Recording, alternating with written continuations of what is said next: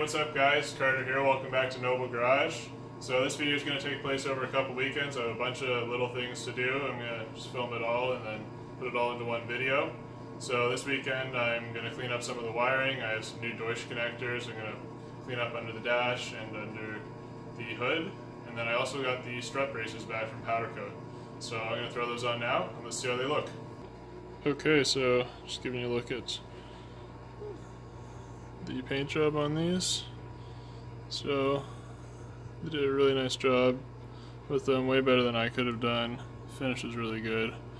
Definitely worth getting these powder coated for the cost of paint, and you factor in the time that it would have taken me to clean these all up. And then I also picked up some new hardware, so I'm going to get these all assembled and put them on the car. Okay, so got it installed. Took a lot longer than I thought, but I had to cut the plastic and I forgot about that, so I tried to do as neat a job as I could. The holes ended up a little bigger than I wanted, but it's not too bad.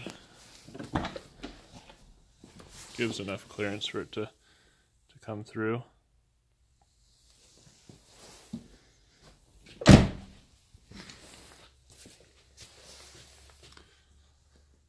So pretty clean install. Doesn't look too out of place aside from the bar across the trunk. So that's all I'm going to have time for this weekend. Next weekend I'll do the front and do the wiring that I said I was going to do. Hey guys, back for another weekend. So I've done a bit of work off camera. I've been tidying up the wiring. I'll show you that after it's done, but I've just been shortening up wires, cutting off unnecessary stuff, just tidying it up a bit more. I've also rigged up a boost gauge here, so I'm gonna finish that wiring up and show you that after it's done.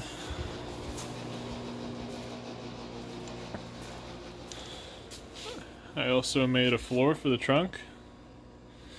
So what I did was cut out a piece of plywood to the exact shape here, and then just laid that so it's supported here in the corners. So this is nice and firm and strong now. Wouldn't ever know that the battery's in the trunk. So right now I'm going to get to work on finishing up these side pieces here. So if you look on this side, you can see that it has the tan fabric on it. I'm gonna go ahead and take that off and try and convert these to black. So I'm already pretty deep into this. What I did is took the covers off both the black ones I had from the sedan, and then this one here is from the Wagon, and then I just basically reattached the black to the Wagon one, stapled it all down there, so then this is gonna fold over. And then what I did is I glued it all on the back. So you can see here I have one already done. It's just drying. And if you look on the other side, that's what it looks like.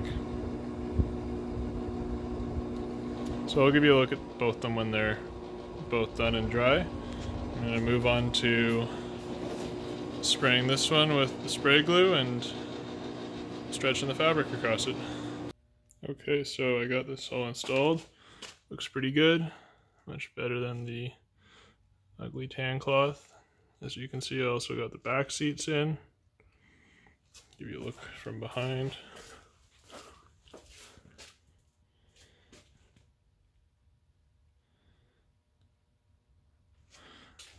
Got the release working too, so now those can go down as well.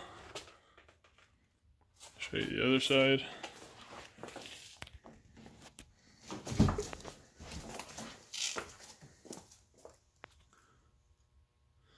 So it needs a vacuum, but turned out pretty well, I think.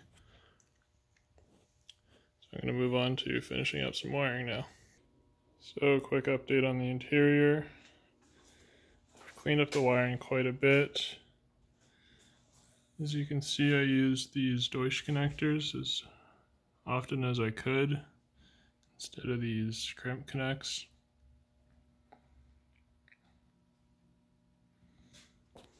Coming around to the passenger side, I used some sound deadening car insulation around the fuse box here just to get rid of any rattles. So I shortened up all the wires here and just tidied that up. So now the dash looks fairly clean.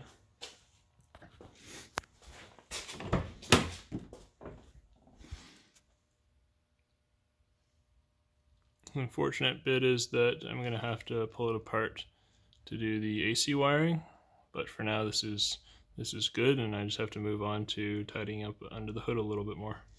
So another small update, I finished cleaning up the wiring under the hood here. So it's all kind of tucked there. I redid the one connector that I did. So I soldered that a bit shorter, cut a few of these to make them a bit shorter and resoldered, and then tucked everything underneath the fuse box here, so it looks a lot cleaner. Now that that's done, I'm going to move on and install the strut brace. I'll show you what that looks like after I get it in. So I got the strut brace in. That was pretty easy. Looks pretty good. Probably doesn't do a whole lot, but I think it looks cool. So now I'm going to move on. I have this AC hose that's just been hanging out here. So I need to figure out what size fittings I need and get those ordered.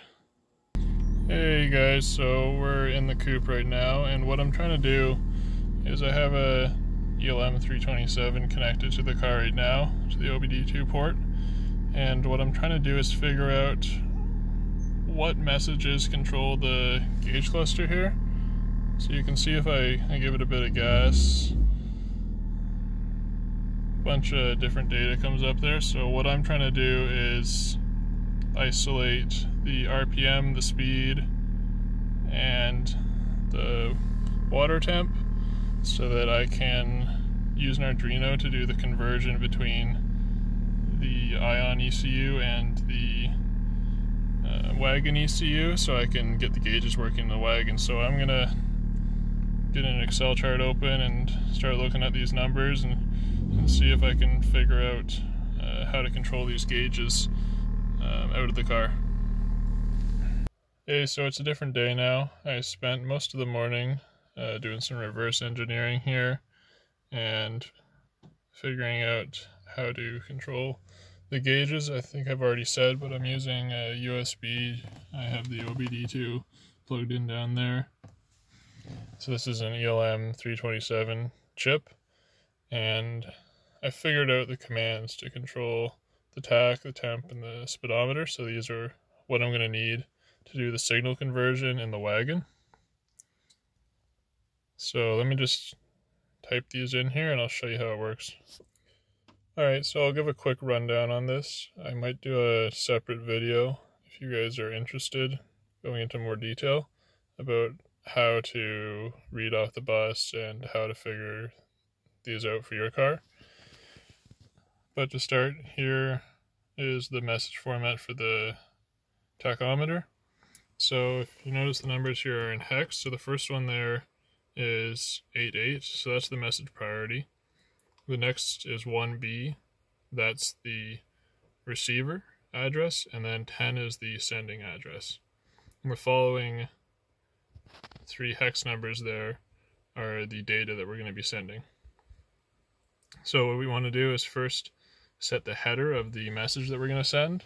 So that's done with this command. So we want to set the header there, and then it'll reply, the ELM will reply with an OK.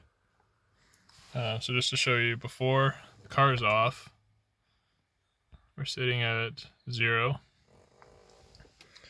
And then I'm going to put in the RPM I want. So I made a little table here as examples, but obviously the values will range all in between here depending on what RPM you're at. So 1F40, if you convert that into decimal and then divide by 4, you'll get 2000 RPM. So if I send that, I'm going to send this, I'm going to hit enter here, and I'll show you in real time as it goes up. There we go, so now we're at 2000 RPM. If we want to change it, we just issue another command, and it'll change the RPM. So I've gone through and done this for all of the gauges. I have the coolant, the tach, and the speed. So now that that's done, I know how to control these, and I can read the data off the other computer and then send it to the gauge cluster to make the gauges move when the engine accelerates, and you can tell me the speed. So I'm probably going to do that off camera and just show you what I've done after it's already done. So I'm going to put these code in a Arduino, and we'll have that run automatically and put it into the dash. So just to show you that I got them all working, you can see that I've maxed out the temperature gauge there, and I've set the speed to 60 here. So I could go through and figure out basically anything on the cluster and control it from my laptop, which is pretty cool in itself. If there's any other functions I need, I'll figure them out as I go. Currently, these are the 3 right now that I care about. Alright, well, thanks guys for watching. That's going to be the end of this video. I'm not really sure even what we got done. I'll have to see when I edit it. I hope it hasn't been too choppy over the multiple weekends we've worked on this, but that's just the way it is. These little things take a lot of time and they need to be done. So in the next video, what we'll be doing is the wheels, and we'll be wrapping the car, so look forward to that. I'm going to do the Arduino work off camera, so I'll show you next time. Hopefully we have working gauges. So give the video a like, subscribe. Thanks for watching. Take it easy.